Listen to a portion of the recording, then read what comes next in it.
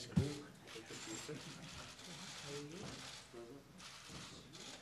Okay. Congratulations. Thank you. Great day. Thank you very much. Thank you very much. Congratulations.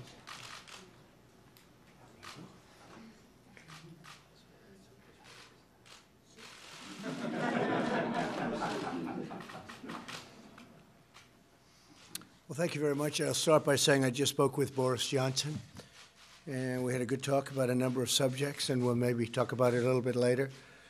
But we had an extended conversation and some pretty good ideas, I think. They want to see if we could do a couple of things, and they'll be doing certain things for us. I want to also thank the Minneapolis Police Department. They have been so incredible, what they've done. Tomorrow we have a tremendous amount of people plan to go. I know the requests have been incredible. So I think it's a great state, and we're going to have a lot of fun tomorrow night. I think a lot of you are going to be with us. And then on Friday night, we'll be going to Louisiana. And there's a big election on Saturday to see whether or not there's a runoff, most likely. And I think we'll do very well. The Republicans are doing very well despite the witch hunt that they have on Republicans. So I just want to thank everybody for being here, coming to the White House on this important occasion. In a few moments, I'll be signing 2 executive orders to expand our record-breaking regulatory reduction campaign that is helping to fuel our incredible economic boom.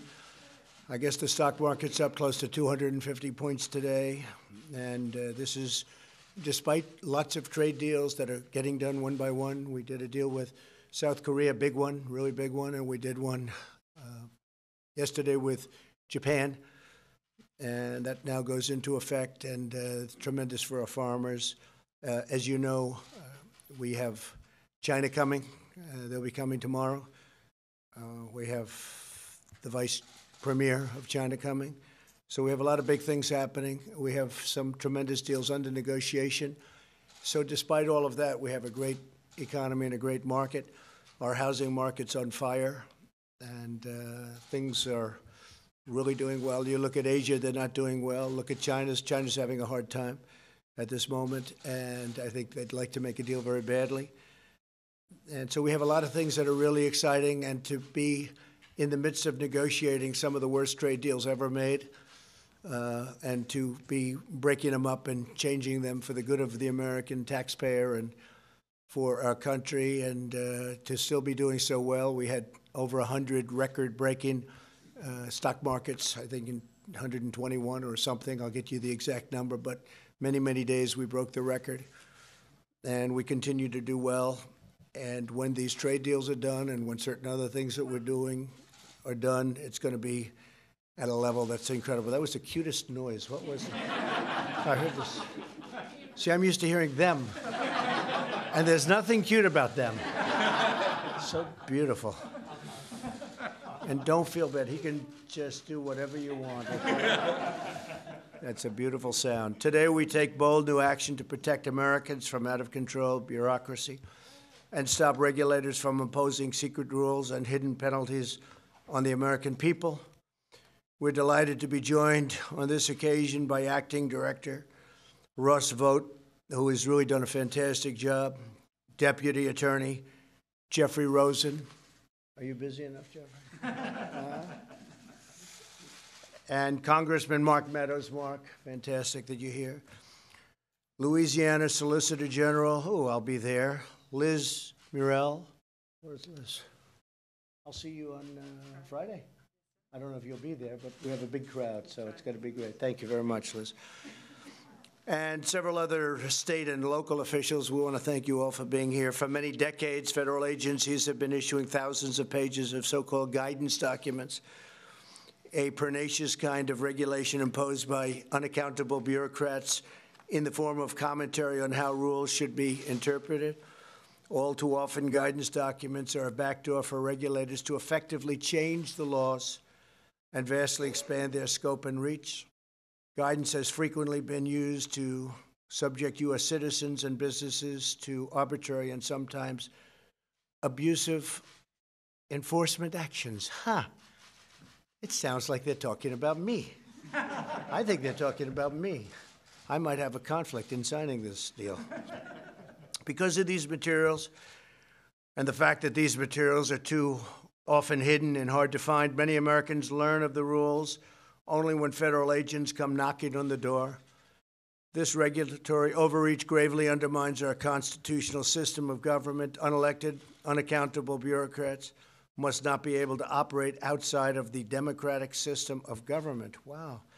Imposing their own private agenda on our citizens. A permanent federal bureaucracy cannot become a fourth branch of government, unanswerable to American voters. In America, the people must always reign. With us today is Andy Johnson from Wyoming, great place, whose family is one of many that suffered from the absurd redefinitions and interpretations of federal bureaucrats. And Andy is here to say a few words. I'd like to hear that, Andy, because I think you might be speaking about me or to me. Thank you very much. Where's Andy? Come on up here with that beautiful baby. Beautiful. That's great. Thank you, Andy. Thank you. Thank you very much. Good, please. Well, thank you for having me today, and my wife, Morgan, and my son, Roan. I work as a welder in Wyoming, and about 5 years ago, when I applied for a stock pond permit for my private property, I had no idea that the EPA would come knocking at my door and threaten me and my family civilly, criminally, and a fine of $37,500 per day.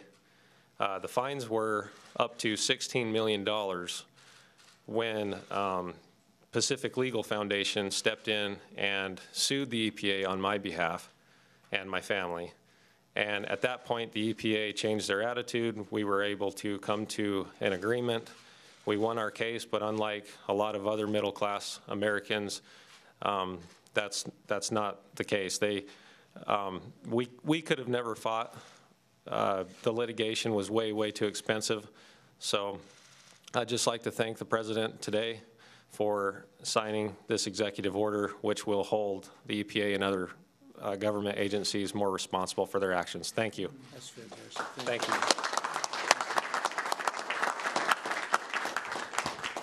So they had you up to $16 million, but that's peanuts for you, right? That's great. Glad it worked out, and it's working out even better. We're also joined by Richard Schrock, who was prevented from expanding his business because of the obscure regulatory guidance on a rule from the 1980s, an old rule. And Richard, please come up and talk about it. Thank you. Thank you, Richard. Please. Thank you. Thank you very much. Thank you. Thank you. Mr. President, I'd like to thank you for the invitation to speak and bringing much needed attention to the reform to the rulemaking process used by the regulatory agencies. I operate a family-owned business in Fairbanks, Alaska. We purchased some land for our business about 20 years ago so we could move operations out of town to the new facility and expand our facilities. We've spent the better part of 10 years and over $300,000 fighting with the regulatory agencies over the arbitrary and capricious nature of the Army Corps of Engineers wetland designation and their use of the Alaska Supplement versus the 1987 congressionally mandated Wetlands Manual. This effort does not include the time and energy put forth by the Pacific Legal Foundation on our behalf. I'd like to thank those folks as well. The last straw for us is when we lost our appeal in the Ninth Circuit Court, when they held that the agencies can make the regulations they want and require without congressional approval or oversight. I'm hopeful that the changes made today with this executive order, other landowners will not be negatively impacted as we have. Thank you again for this opportunity. That's great. Thank you, Richard. Appreciate it. Well, thank you very much, Richard. You know, you mentioned the Ninth Circuit, so we have a lot of great new judges in the Ninth Circuit, and we're going to be very close to 182 new judges over the next very short period of time. So that'll be, we are in record territory by a lot. So we're going to have 182 new federal judges, not including 2 Supreme Court judges.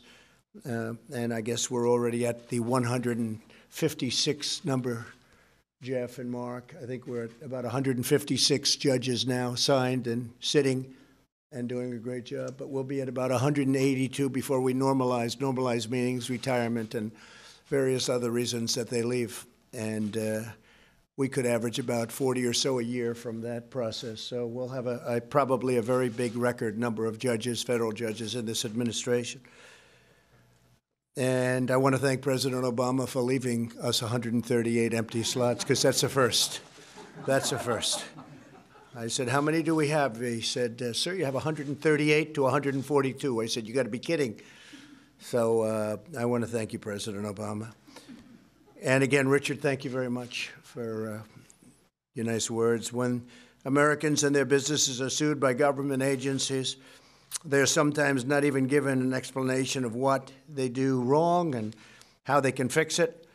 With us today is Kevin Looney, whose company was forced out of business through the terrible practice of a certain way of government handling of things. Not fair, not right. Kevin, please come up and discuss it. Thank you. Thank you, Kevin. Thank you.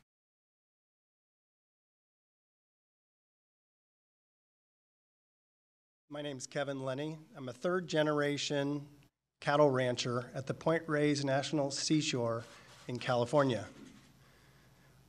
About several years ago, we also were the owners of the Drakes Bay Oyster Farm, a sustainable family business where we produced nearly half of all the oysters in the state of California.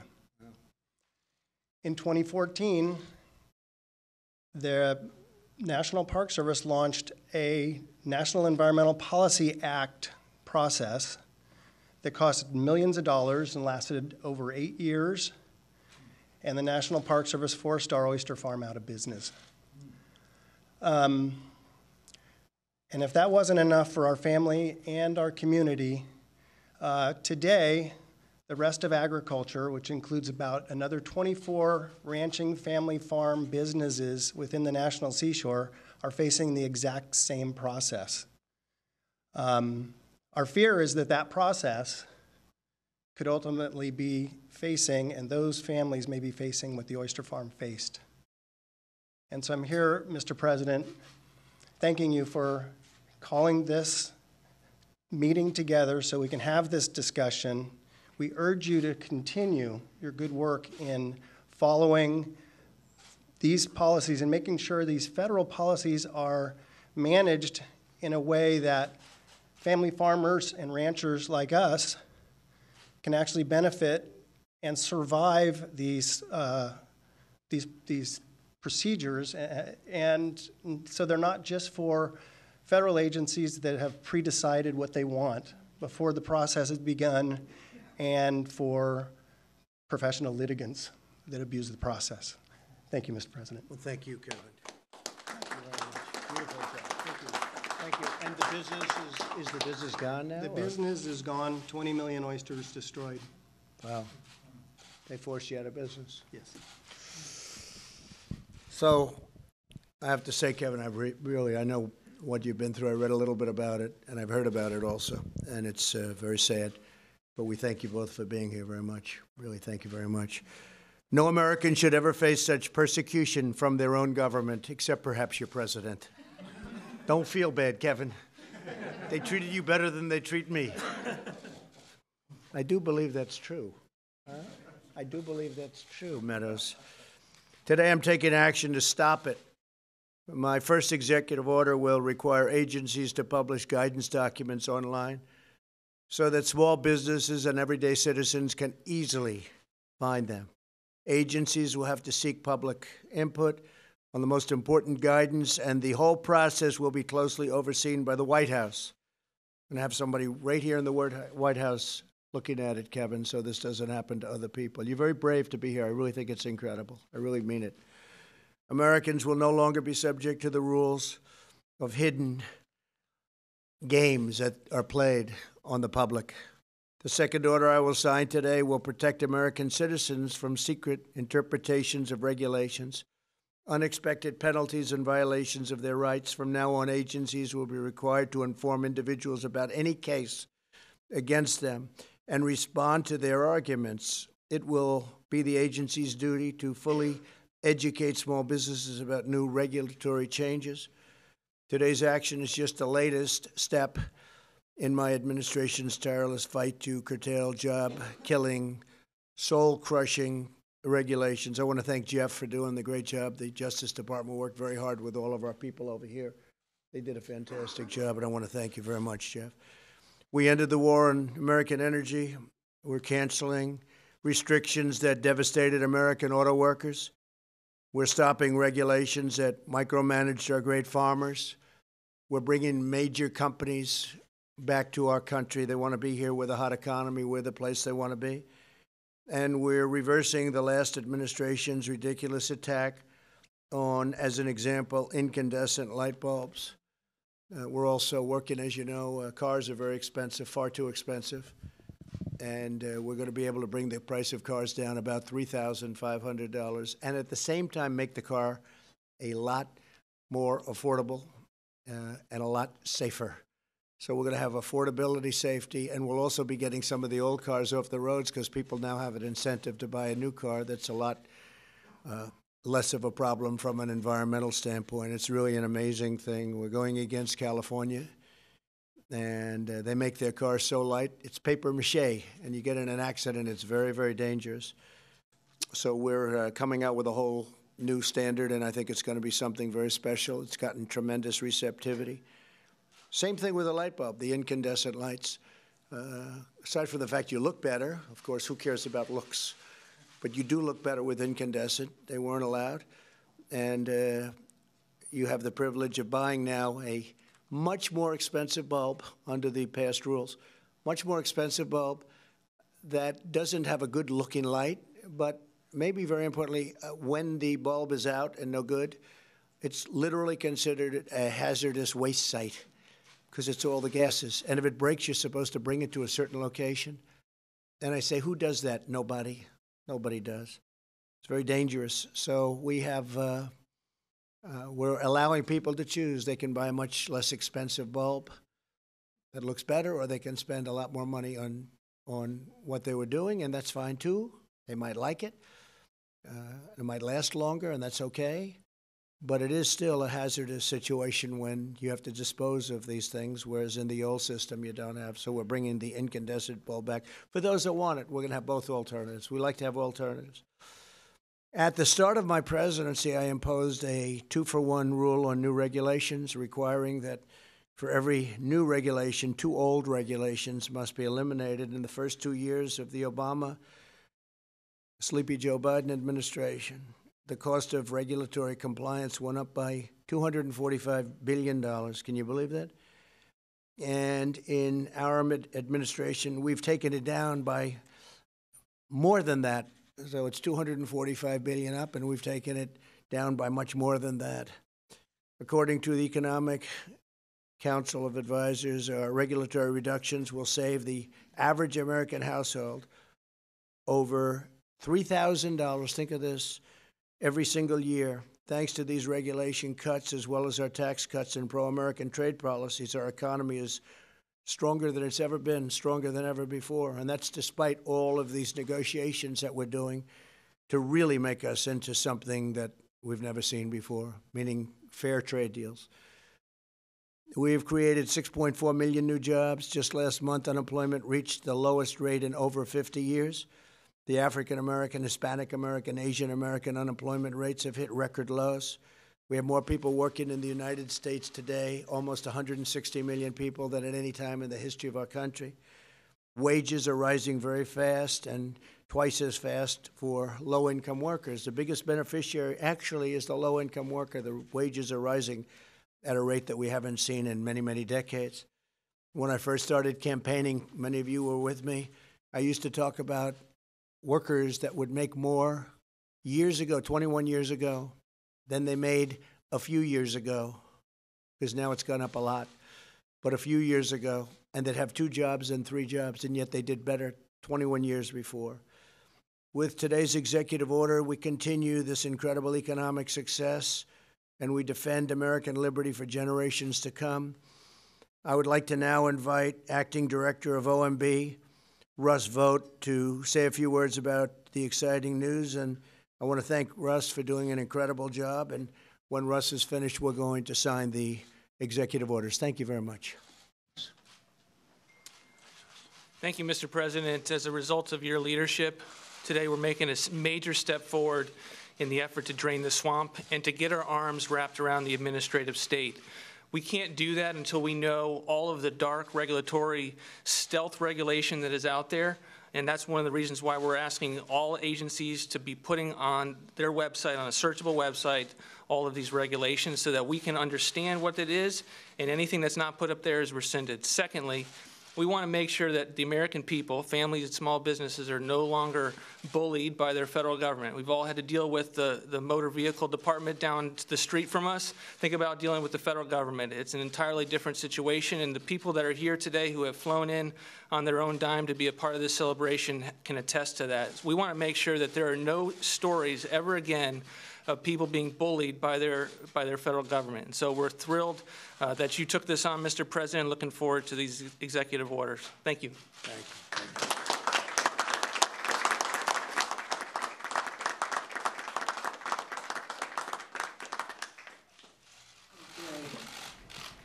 Come on, folks, gather around.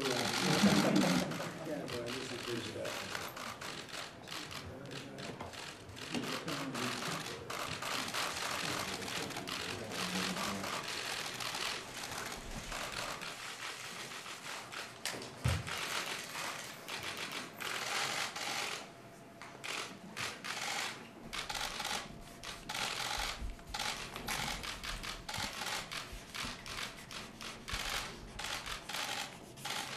Where's Kevin?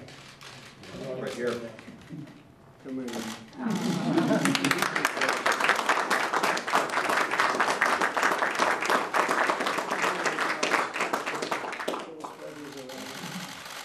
You got plenty to play for everybody, right?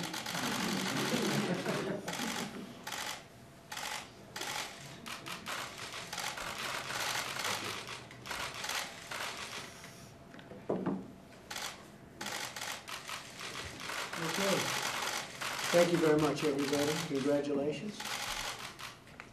Congratulations. Thank you very much.